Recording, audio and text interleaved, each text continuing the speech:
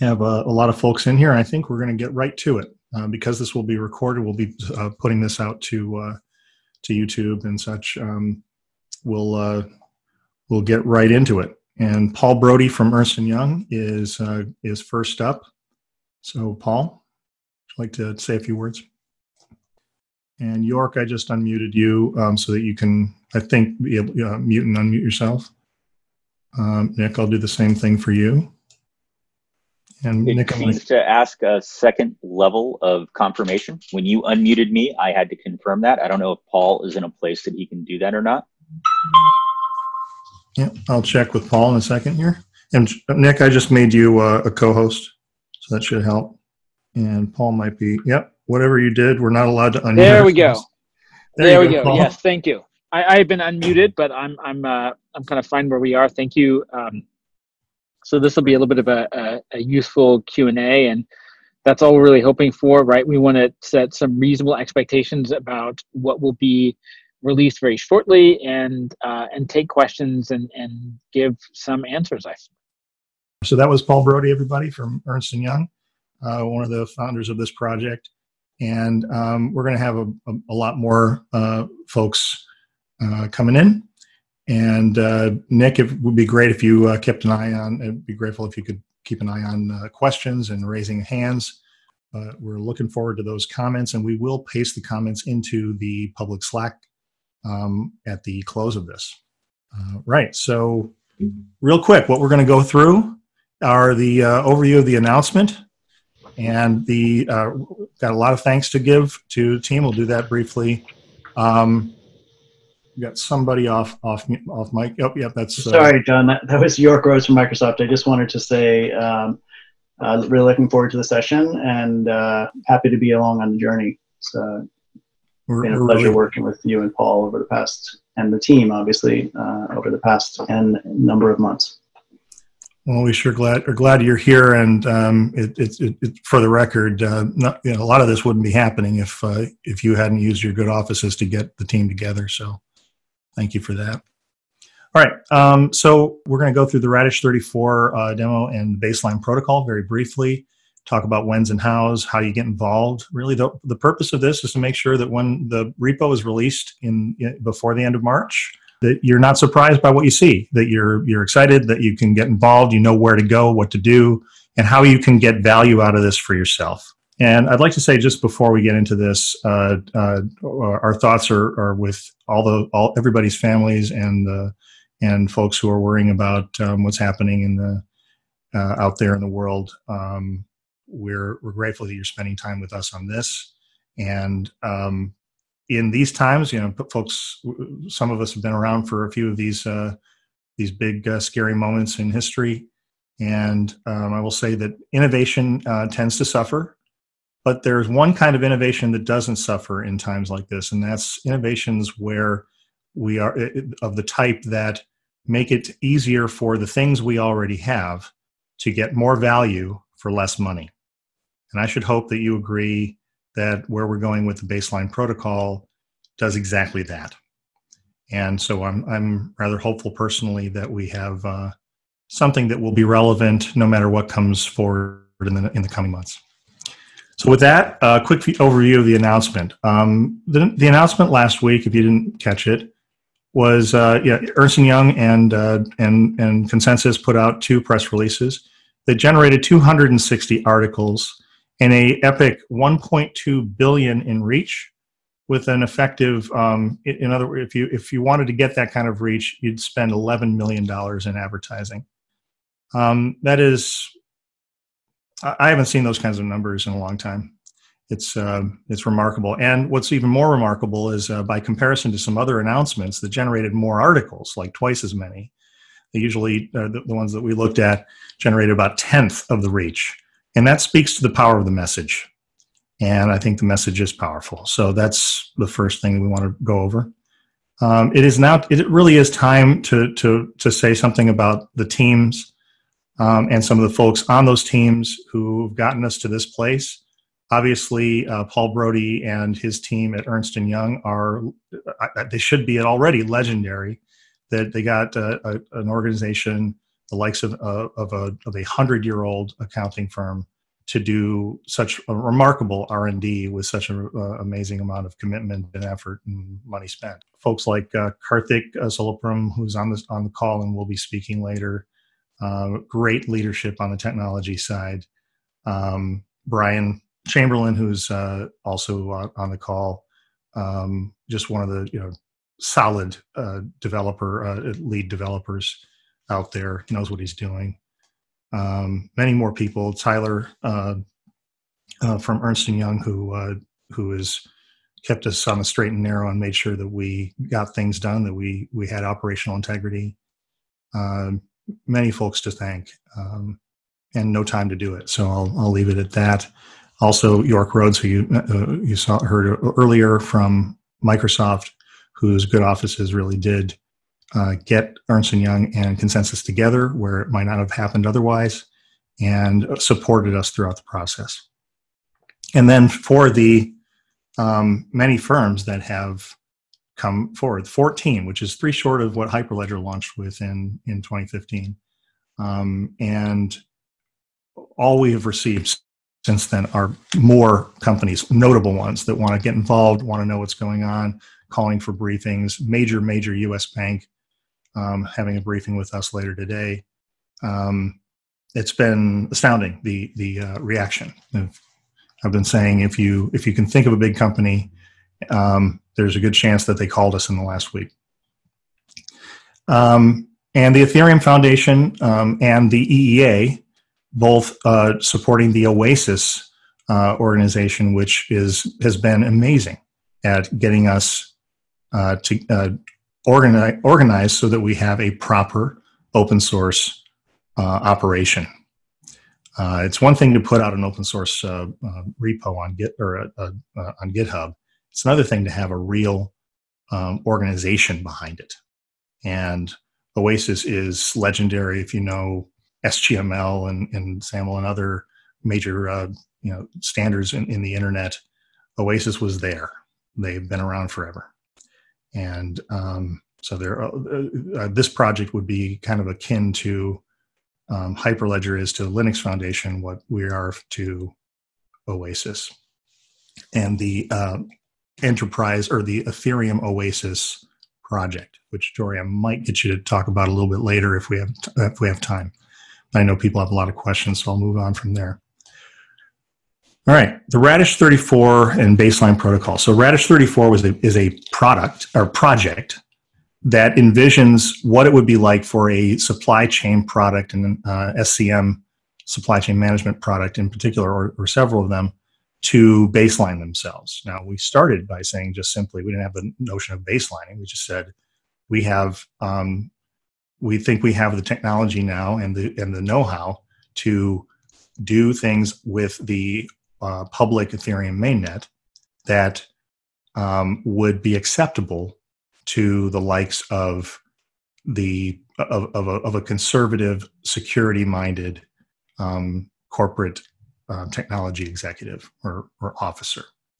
And Paul Brody and team are so experienced in supply chain that we chose supply chain, in particular procurement, as the use case for this POC. The learning from that POC was amazing, and it became clear towards the fourth quarter of last year that a protocol and open source, open standards protocol in particular needed to happen. Right, and I think, John, this was, I think this is something that you pointed out, and it's very important to sort of really emphasize, the prototype process that we've created is very focused on a single business process. But the goal isn't to manage a single business process. The goal is to create a generalized protocol. And so one of the key things that we're looking for as this goes forward is continued maturing of this towards something that's much more general purpose. And what doing this particular process helped us do is come up with 2 really important sort of additional concepts, which is, first of all, the one that John has coined so nicely, which is baselining, right? Using the blockchain, the Ethereum public blockchain, as a mechanism for synchronization and middleware. And then secondly, not leaving the internet native or blockchain native concept of tokenization behind. So it's at the intersection of these two that this will run. And so I think, John's been very helpful in sort of thinking about how you combine those two together. And of course, he came up with the baseline name as well. I can't take full credit for the name, but thank you for that. Actually, it was an engineer that came up with the pattern, and took 2 weeks, and we kind of figured out a name from there. Which my favorite names are actually engineer-generated names anyway. So it does seem to be an auspicious name. So thanks for that. And I'd like to double down on that. That yes, the tokenization is an important concept, even in baselining. But the important thing is to do tokenization in such a way that you're not giving away secrets to your competitors. And I think that as we get into the baseline protocol, you'll see that is the technique of doing that is not only private but stealthy, and but still conferring the same benefits of tokenization that you would normally expect. The repo will release before the end of the month, as we've said, and the task groups will be forming to address technical priorities and vertical cases. We will have a technical steering committee of 11 members. We've decided that's the number. We've considered 7, 9, 11, many more. 11's the right number. I won't go into the details of that, but that's the number. And we already have oversubscribed. The number of people that want to be technical steering committee members is double that. And we're going through a process that we didn't really expect to have to do, where we're vetting candidates and figuring out, because everybody is worthy of that in that candidacy group, how can they lead even if they're not technically on the TSC. Anybody who's been involved in an open source project before will know that the real power and the real activity is with the maintainers and the committers. The TSC's job is mainly to deal with market failures where the committers and the maintainers can't agree on something, and they need bootstrapping to get the initial maintainers in, right? But and set rules like how many maintainers are needed to commit a pull request, etc. So the TSC will be announced next week early. Wanted to do it this Friday, but we just need more time to vet all the candidates now. And yes, the repo will release shortly thereafter. We're not ready to announce the date, but we have the date that we want, and we need a couple more days to make sure that we can live up to that commitment. And it's really important to note, I don't know if Tosh Deans is on yet, but this is really a joint effort with the EEA main network, the Enterprise Ethereum Alliance main networking group, which itself is a joint effort with the Ethereum Foundation. So we're all kind of getting together here. And this is an epic moment, right? This is a sea change in how things have been going up over the last 5 years. We've had all this bifurcation, all this Byzantine, different, there was a Cambrian explosion in blockchains. There was a Cambrian explosion in philosophies around blockchain. And you had public versus private, you had enterprise versus up-and-comers. And this is a great example of not that. This is a great example of convergence, of working together, of saying, well, I'm a startup, but I also have the same issues and interests and needs as many enterprises. I'm in the Ethereum Foundation, you're in the EEA. We can work together. These aren't separate things. And that's a lot of us have been looking forward to that day, and I think that day is here.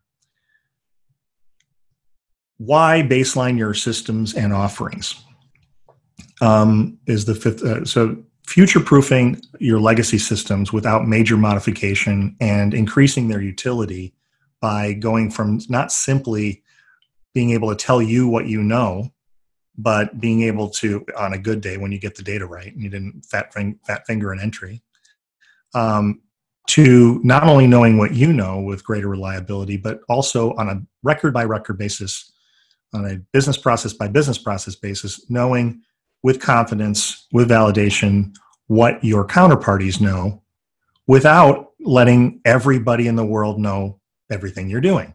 Well, so record number one is private and confidential and stealthy to just you and me. Workflow step number two might involve 20 different organizations. And the 20 different organizations may not know a thing about what you and I knew from the previous workflow step. We call that atomic compartmentalization, but because we're doing that on the mainnet, we have no silos. So workflows can interoperate without having to call a network administrator and figure out whose blockchain is going to win the which blockchain are we going to use contest. What is not Baseline?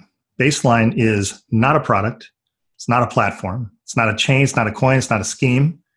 Think of it more as a design pattern that anybody's product can employ. And frankly, a competent team could deploy it tantamount to in production today. So if you're thinking, well, this is innovation for the future, sort of, but it's a pattern that if you're a solutions team, you can do it right now. There's a small solutions team that has already built a deployment, and they've had the code for 6 days. So yes, it is a new thing, but it's really supporting an old thing, and it's approaching the blockchain in sort of in a way that people who've been around for 20 or 30 years would recognize as a sensible pattern. One that doesn't make them have to compromise things like how many threat surfaces you're running, or moving your data from where you've always had it to somewhere else, or what have you. This is also, so Baseline protocol is a way for enterprises to use the public mainnet. And we're trying to make mainnet a thing by saying it's the mainnet. The mainnet is a specification unto itself, saying we need something that's always on, that can't lock you out of valid operations, is always running, and is proof as possible against some group taking it over, changing history, or preventing you from doing things as possible.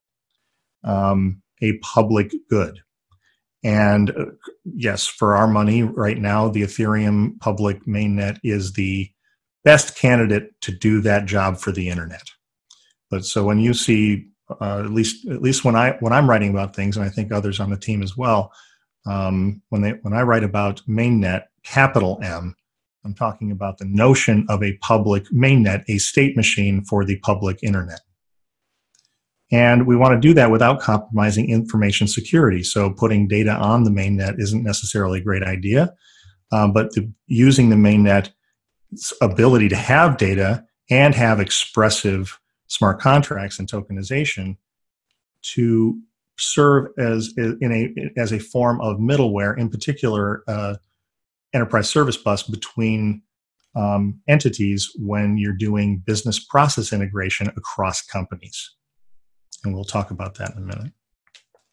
There are great explainers here at this link. I know that you can't click that link, but that's why I bit.ly'd it down. And here is where the repo will be as soon as it goes live. You don't go there now, you'll get a 404, but when it goes live in public, you'll be able to go there. And the goal is to drive standards, specs, input into the mainnet efforts, and get many products baselined. So if you have a product, don't worry about Baseline being another product you have to worry about. It's not. You're the product. And we will support you as a community if you're using baselining in powerful ways. So that's the way to think about this. I hope everybody understands. I'm going to look at some questions here real quick. We've got one from Clemens. How's the performance for setting up the secret and retrieving validation others have confirmed? Is there a notification message bus for streaming parties have accepted reviews? This is a pretty advanced question. So Clemens, maybe we can get to that.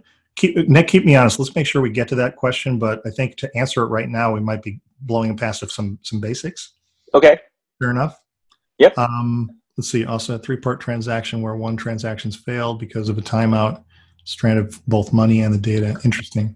And Scott, today's clogging of mainnet certain shows us the limits. Oh, transaction that cost me 5 cents yesterday is over $10 today. I bet Paul has a lot to say about that one. I know it's a black swan event, but this has to do a lot with a more general case of noisy neighbor issues and other things that might, well, certainly be very concerning if you're trying to build an application that runs on the public mainnet. But I think you'll see that, and I think we'll all see as we get into this more in the coming months, that placing the mainnet in the position of a piece of middleware, a bulletin board, gives you a lot more forgiveness around that. Right. I'll just add here a couple of things. We are using Whisper, which I don't think is I could be wrong here, and Karthik, you should keep me honest here, right? I think you can use Whisper even if the mainnet is congested. Well, right? More to the point, even if we aren't, Whisper is what we used in the demo. We definitely want to use a more powerful messaging protocol come up. The only other thing I would add, Karthik, maybe is whether using the notarization function or creating and moving tokens, right? Even when the network is congested, you're still, have a fairly significant amount of time that you can use to get things done. Enterprise transactions are, and we're not talking about sort of Wall Street trading transactions. Most enterprise transactions are kind of, as I like to joke, the 30 in that 30 is days. Right. So as long as your transaction is done inside of a day, I think you're fine. That's kind of probably our initial take at this point. That's well said. I agree. And Karthik, I just made you a co-host, so you can chime in at will.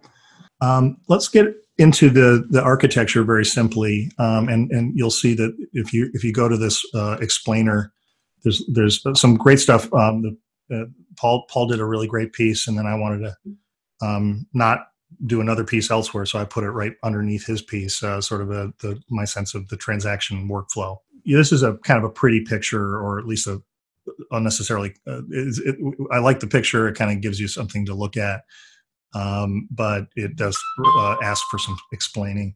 So yeah, baseline server is a specification. You could be, say, SAP or OpsChain, which is EY's product, or any other product in the space that's doing ERP, CRM, SCM, anything like that. And you could make your system baseline enabled. Then you wouldn't need a separate server. But we have defined a set of server components that anybody could make a product out of, or could integrate into their product. So again, it's a specification and a reference implementation that can be used by anybody, and it is public domain. And what's involved in that is some pretty normal. Think of it like Legos, right? The Legos themselves are pretty known, boring, except for one. We'll discuss that one. And it's the composition of those boring Legos that makes it an interesting pattern. So messaging is something we know.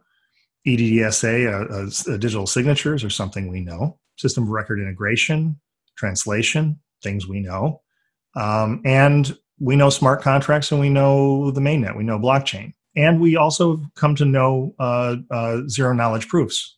These are all Legos that we've assembled in a certain way so that we're not simply, as you might suspect, hashing data onto a blockchain or onto the New York Times classified section to have proof of existence. This is more like proof of entanglement or proof of consistency, and that right away gives you proof against repudiation. So if anybody's familiar with businesses, being able to say, "Hey, I didn't get that memo," or "I didn't agree to that," is a $1 trillion problem right there. And you can solve that with digital signatures, but having a common frame of reference where the proofs of those digital signatures goes is important. But it's only the first step. That would be, kind of boring, even more boring than, we like to say, embrace the boring, right? This is supposed to be boring. This is boring IT using the mainnet. And from that perspective, yeah, we're using hashing, we're using digital signatures, we're using messaging, but we're doing it in an interesting pattern where you get this flow control, and you can deal with things like distributed systems issues, trying to connect your system with somebody else's system without making those two systems, either one being the primary and the others being secondary, or having to pay capital expense to set up some system integration middleware somewhere, be that Kafka or MQ series or any other kind of thing. York, do you have any thoughts on that? Do you want to say before we move? Oh, I can still unmute. Yeah, I made you a co-host. Yeah, that's great. So, I mean, I think there's a lot of flexibility here in the system, to be determined additional capabilities. This is really designed as John said earlier, a pattern and a template that is a good jumping off point for people to take it further. And this is the reason why we've bundled it under the umbrella that we've done, so that is possible to happen. As an example, I don't know, I didn't hear you mention this before, John, but there actually is a messaging task force that's spinning up inside the mainnet working group in the Enterprise Ethereum Alliance, specifically to look at enterprise requirements for messaging capability to replace or enhance Whisper, as an example. Yeah, so that's right. So the messaging protocol in particular is very important. We did use Whisper to begin with because it was there. And I've said before, I think publicly, I think one of the things that could be really exciting is to go into the Corda flows public open source repo and take some tricks from that. And I'd love to see a day where Corda flows are the messaging protocol for Ethereum. I would enjoy that. It's factually true that the Corda flows architecture is quite powerful for point-to-point stateless secret messaging without getting into while avoiding blocking and having more elegant code for handling live connections. It's quite impressive. We should look at it. So, John, there's a question with respect to, is Baseline only willing to work with Ethereum-based projects from Rashan Khan? That might be a good time to speak to that. Thanks. That's a great question. From my point of view, we call it the mainnet because the mainnet is the mainnet. It's a specification for what we need as a society. Ethereum is a pretty good candidate for that. I, for one, will go to whatever becomes a better candidate for that is also going to win hearts and minds and become a standard, which I think the Ethereum community just simply trumps all on that matter. So, and it's continuing, which is remarkable. It's staying innovative. In other words, it's not locked into just protecting the value of its coin or whatever. It's got a great roadmap. This obviously tracks with ETH2, but I will hasten to say that you can use baselining approach with ETH1 just fine. It's not going to be as fast, and you're going to have to deal with maybe some concerns about noisy neighbor, but as Paul Brody will point out, a lot of those are trumped up and not as big of a deal as you'd think. Certainly depending on the use case. Max Gravett has a corollary to that same question. You mentioned that Ethereum is the best candidate for this. What criteria was used to determine that? I think, as I said before, and we have a lot of work to do as a community to decide. I'm just speaking for myself about this. The community will decide this. And let me reiterate, this is an openly governed open source project. Nobody is the hegemon. If you write the most and the best code and get the most things checked in, you're a maintainer. You can get on the TSC, and the Oasis the Oasis organization and our project governance board will make sure that we do not violate that. And they are not part of the TSC. From that perspective, my point of view is simply that the most important thing to have in a mainnet is proof, is being an expressive backplane, an expressive bulletin board that you can do things with, but that is proof against getting taken over by toe-loving trolls, locking you out, or changing history. It can be pretty slow, frankly, compared to other kinds of state machines, as long as it's really good at that one thing. Show me something that's better than Ethereum at that. And does that mean that we can't improve in Ethereum? Absolutely not. There's already a project going on to get enterprises into the act of helping maintain the integrity of the ledger by mining and staking as known entities. Think of that for a minute. It's somewhat related from Lucas, who's a mainnet Ethereum enthusiast. What do you see in Baseline or ETH mainnet that you do not see in Hyperledger? Hyperledger is, first of all, when you say Hyperledger, I mean, which project in Hyperledger are you asking about? And, Hyperledger Besu is an Ethereum client. And I should expect that the standards from Baseline protocol, if we do our jobs right, will go into things like Hyperledger Besu, but also I could see it going into many other Hyperledger projects because it's just a sensible pattern. In fact, it's not far off from something that Hyperledger Fabric is doing, but would do, frankly, better, I think, if it involved using the mainnet as the component that they're using for this extra privacy group function. It would further obfuscate the if you're sniffing around on a particular Fabric channel and you see activity and you're in a very small group, you can figure out a lot of things, even if you have this privacy group going. I was going through that code the other day, and so that's a perfectly good pattern. It's not dissimilar to the way baselining works, but working together would be even better. I just wanted to add a perspective. Like, I think when we chose Ethereum, one of the main proponents for choosing Ethereum was our drive to move from many networks of private blockchains that are out there, which more often than not have an interoperability problem or an identity management problem. So we started with Baseline as a first step to rationalize or consolidate all efforts of private Ethereum efforts to a common standard or a common infrastructure or a common landscape that everyone can work on and reliably use. The mainnet is more or less a public infrastructure. With respect to other ledgers that are out there, like Hyperledger and Corda and others, and they're all very good and viable candidates. And one of the objectives while we were designing Baseline was to make sure that while we are building these different components, at some point, as a community gets involved, there are other proponents like Hyperledger and Corda and others which will make its place, which will make their place. And there are existing projects that interoperate between other ledgers and Ethereum. So when we designed the Baseline protocol, one of the things that we also took into consideration was even when we are interacting with the mainnet, we don't necessarily put any parts of the business logic on the mainnet. Business logic or the data that is to be used by the enterprises that never enters the mainnet. Or for that matter, even if it's a different ledger, the point is to not let these data or logic leave the legacy systems or the legacy landscape. So in that regard, any of the proponents that we have, as John and Paul were pointing out, and Yoko pointing out earlier, these are extensions that could be replaced. Like, for example, as it was pointed out, messaging could be replaced by a better messaging protocol or a better distributed system.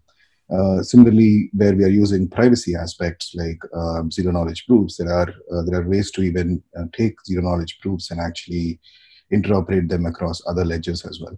So in short, just adding color to what John was saying is that Baseline protocol is more of an approach how we can rationalize efforts on moving away from multiple private blockchains and interoperability efforts towards a common standard and a common public infrastructure, if that makes sense. Thank you. Thanks, Karthik. I think that's well said. Important thing to remember is that there is a series of components, and I think we should go through them right now. And maybe Karthik, you maybe go off mic or off mute, and you and I can walk folks through this. Maybe we can buddy system this. So the workflow here. I have a record in my ERP system. I'm going to baseline that and to you. You're my counterparty. We're going to agree on a master service agreement for purchasing. We're going to agree on a tiered pricing structure for a volume discount. So anything under 100 units, I get no discount. Over 100 units, I'm going to get a 10% discount. We're going to agree to that. It's in a record. And then instead of putting that on a blockchain or on some other system, I'm going to leave it in my database. I'm going to message it to you by a secret messenger. I'm going to send with it some other elements in the payload that will allow you to deposit that in your database, run some process. Now you're running the same process as I am, verifiably. You're going to digitally sign that, send it back to me. My Baseline server will use its zero knowledge service to verify that we both did the same thing and have the same thing. And then we're going to send a proof and some other payload up to the mainnet into a shield contract, which was set up when we set up our relationship. So that could be with a bunch of other companies or just you and I, where 3 smart contracts were put onto the mainnet by a registrar factory. Karthik, you want to take it away from there? Yeah.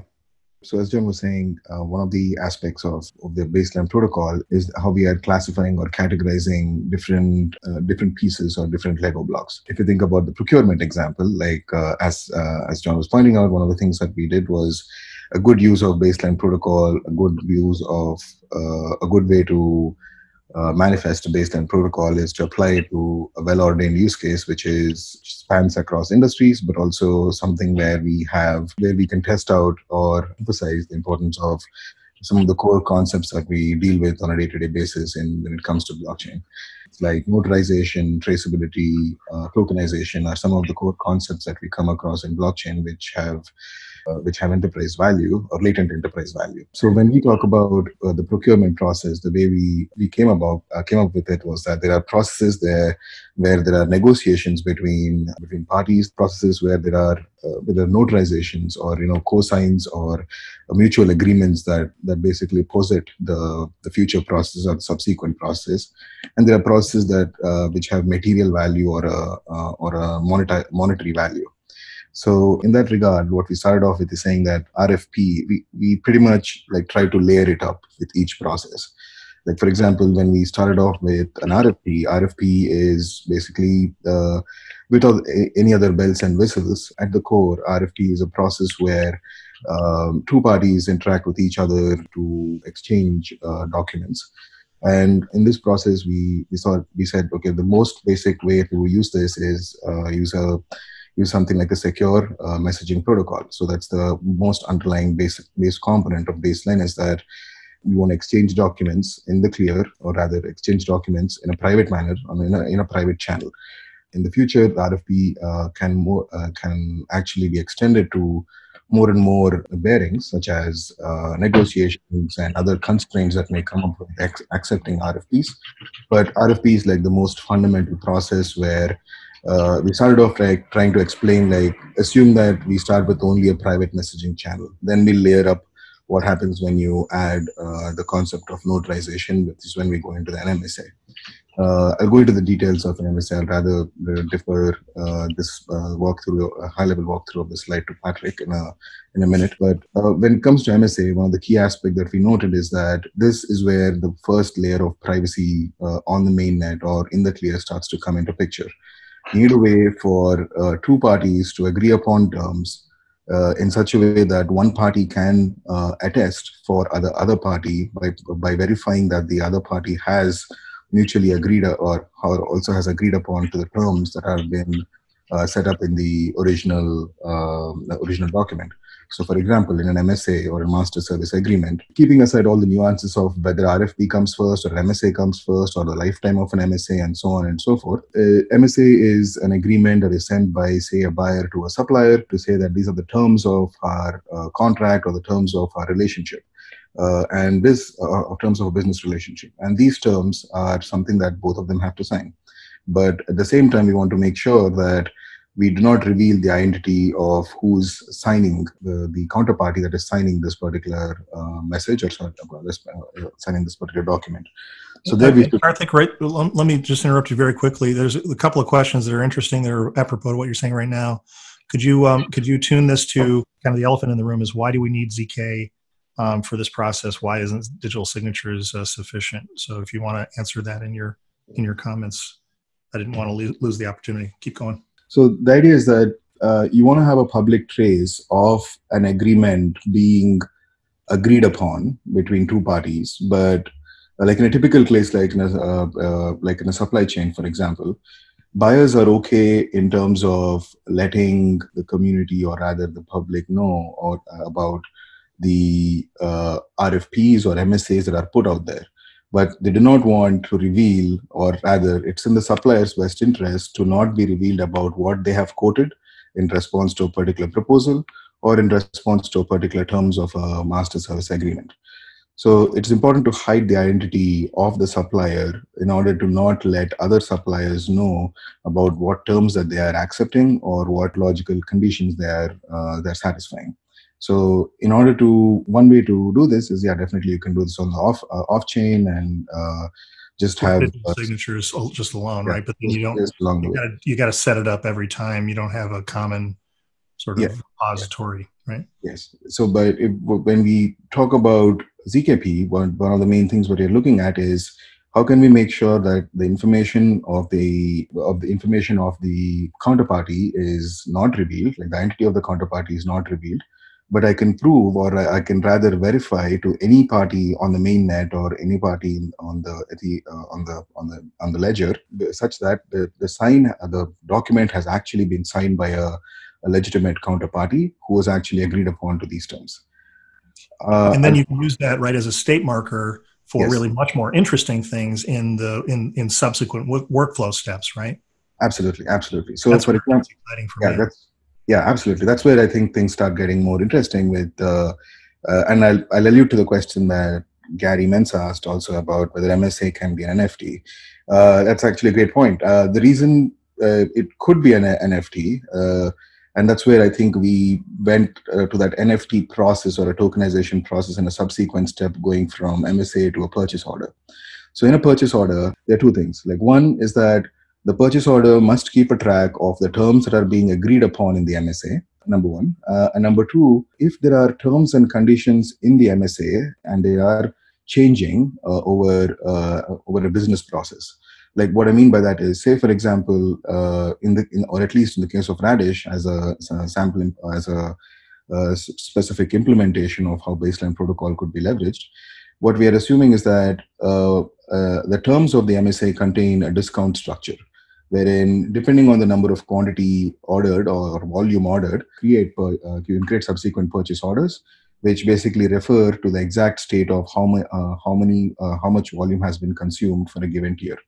So that's where we took the concept of MSA notarization and extended it to say that there's also a state marker, and these state markers act as a quote-unquote trace or traceability or validation to prove that PO is starting off, or any purchase order is starting off, from a correct starting state.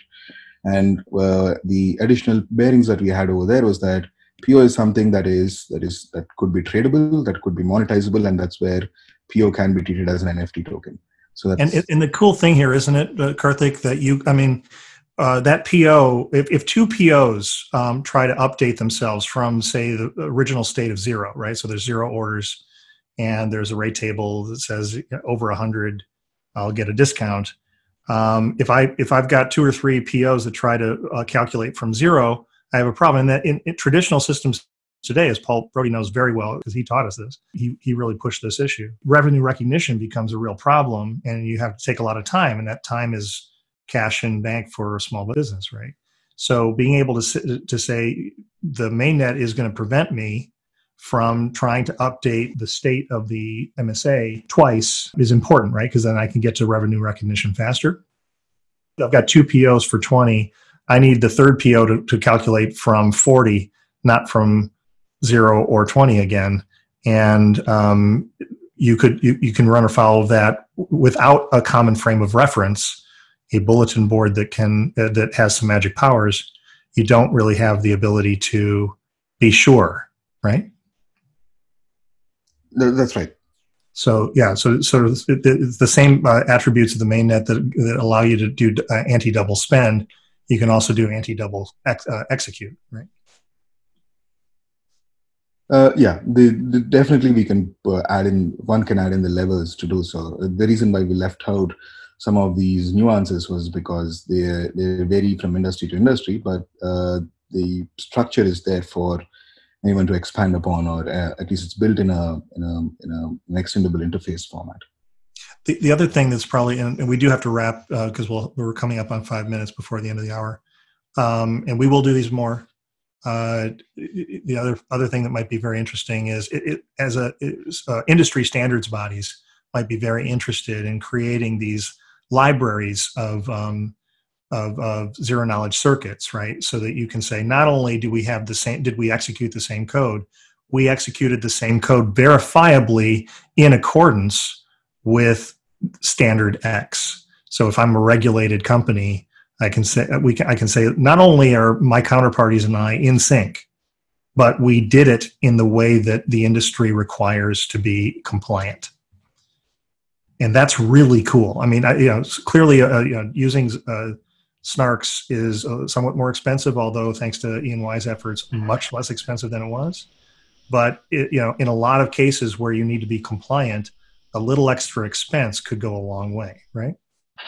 Hey, John, just to Max followed up on that with essentially a conclusion. I'm not sure if that conclusion is 100% right, so can you just address that? I didn't understand that question.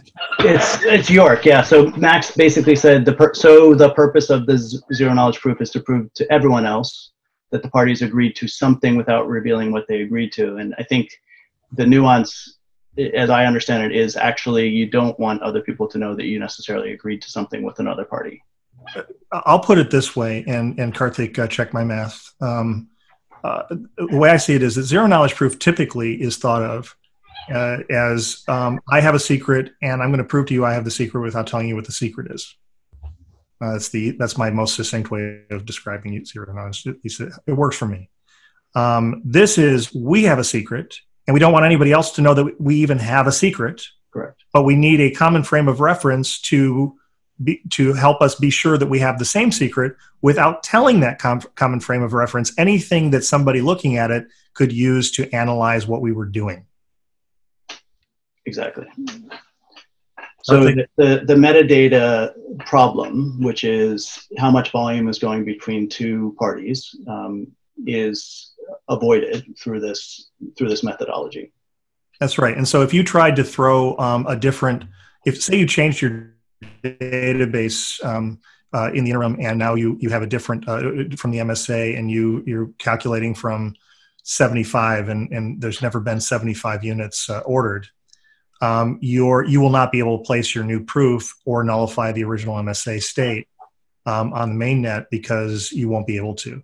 So, I mean, you can change your own database all you want, but now you are no longer in a state of consistency. Let me just wind back the question again, John, because you answered something different there.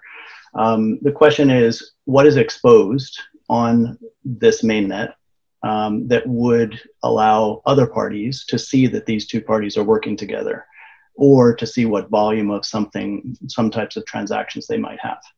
Is there the material that is deposited on the mainnet is a hash into a Merkle leaf of a Merkle tree inside a shield contract, and the point is you could point the way we're doing it, especially if you do it properly and you have the right, you're doing it on a cadence with some chaff, an AI looking at the mainnet, trying to figure out who's doing what, or trying to get some kind of classifier off of relationships you're conducting, or just to figure out what you're doing and what your business activities are, or what your relationships are. To that AI, the activity would look like a metronome, tick, tick, tick. It gives up very little information, if any, other than that there's ticking going on. And it would look, like noise, except for that one pixel of noise, you and I know means something, because that hash means that we are in a state of consistency about this one record that we have. And that this other hash means that it executed faithfully with the previous thing. And so you can construct these really nice compartmentalized workflows without anybody knowing anything about one step or the other if they're not supposed to. York, was that good? It answered it for me, yes. I don't know if Max still has a question or not. Yeah, so that's what goes on the mainnet. But what's interesting isn't the hash; it's how the hash got there. And and it should look like nothing to anybody who isn't involved in it. It just should look like sameness. It'd be like, oh, there's a hash there. Somebody put a hash on the mainnet. Oh, whatever. I don't know. And if you do it right, you don't know which hashes mean anything at all. So many of them might mean nothing. Okay, I want to switch gears here and talk about what you're going to expect to see in when we release the repo. So this is one of the things we're working real feverishly on right now. As you can imagine, documentation, the best documentation comes right at the end. So you start wiggling those fingers really fast. So, this was what you'll see when we liven up the repo. And I'd love to see, by the way, kudos to everybody that's been using the chat so well. We will put that into the Slack, the baseline Slack channel, which you can get to by going to baseline-protocol.org, and you can sign up for the Slack, and we'll put this into the Slack. Right, Jory? We can do that. And we can keep the conversation going from there, because there's some great questions in here we won't have time to go into. But I wanted to show you this so that so you can comment and say, hey, you're missing something. That's what we want to make sure, is that you aren't surprised by what you see, and that you're getting the information you need to do things when it goes live. So we have getting started with, so we're going to start with the Radish demo. You'll be able to go into the actual both Figma and live demo. You'll be able to build the demo, and you can, like, I don't know anybody whose code who saw it. The only code you love is the code you wrote yourself, right? So I'm sure that a lot of people have points of view about the code that's in there. Remember, it's POC code. It needs to be abstracted, and then it needs to be generalized, and that is the job of the community. That's what we're here to do. So everything about this documentation should be preparing you to lead in your section of that world, as whatever benefits you. Getting started, a visualization, modifying things. So where could you mod this? Like if you wanted to write an invoice procedure, how would you mod what we have in the current demo to make it work for invoices? And then going from demo to protocol, we'll talking about how you do that. I'm looking at the time here. My screen doesn't have a time on it, but so baseline protocol. I see what languages were used. Karthik, you might want to discuss that. I mean, one thing that is notable is that we're using GraphQL for a lot of this. We have an open, so the baseline protocol, open source community, how to get involved, what are the guidelines for contributing, the baseline process, something more or less what we just discussed. Stats and specs. So like how fast can you expect and how much expense can you expect to see an MSA or a PO turn around under different conditions? And obviously as we get more into this and we have more mainnet deployments, we'll have better data on that. But we can speculate on a variety of things already. Standards, driving mainnet evolution. So there are things, for example, point-to-point messaging, Socrates support, Ethereum 2, what do we need to see Ethereum 2 do? A gas pump service for companies that don't want to hold crypto in order to pay for their the gas on running these proofs, and barriers to enterprise adoption of public blockchain, which you can find on the web from the mainnet working group, sort of the list of 10 top reasons. We got a roadmap section, components, right? The server, messenger, zero knowledge service, APIs. And this we're getting into what we want to do to build these components off of the Radish POC work. So we're going to take the Radish POC work and build a generalized server or a more abstracted server, add a more abstracted set of interfaces for messaging, et cetera, making this something that any ERP, CRM, SCM, or any other system of record could integrate into their own product and sell quickly. And then, how to baseline your product, supply chain management, ERP, core banking, enterprise middleware. We actually have a core banking team already in Neocova, so I'm hoping that they'll do some work in there. And then baseline basics, glossary and FAQ and such. Please send us any comments about things, other things, topics that you'd like to see in the documentation. Be grateful for that. John, we're at the top of the hour. Couple of quick logistical questions. Where can folks find the recording of this call? And when will we hold the next session like this? Right. We don't have the next session scheduled. I think we should.